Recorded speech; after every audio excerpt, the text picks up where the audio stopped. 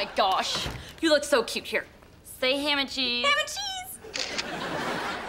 And after a few paychecks and some generous tips, a wink wink, you can take one of me and Oliver buying our brand new used car. Woohoo! Now what can I get you, miss?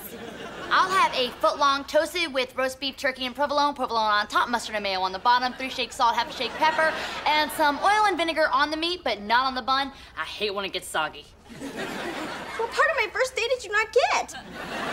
I'll take ham and cheese. Coming right up. 1 ham and cheese. Coming. Oh no, wait, that's not even. Okay.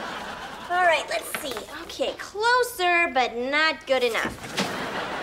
It doesn't have to be perfect. You know what? You are absolutely right. But this one is. Oh, wait, hang on. Okay, perfect. Now, 2 slices of ham. 1, 2.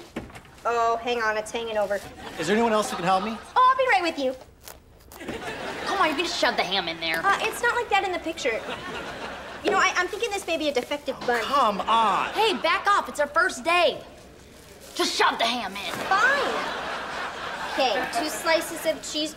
Oh, that is not right. My break's almost over. Let's go.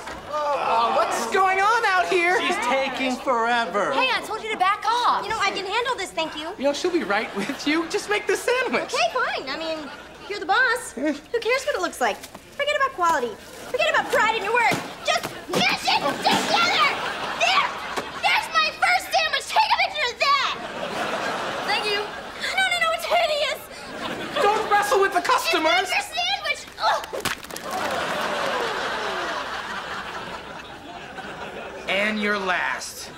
I was saving up for a car. Fine. You can keep your tips.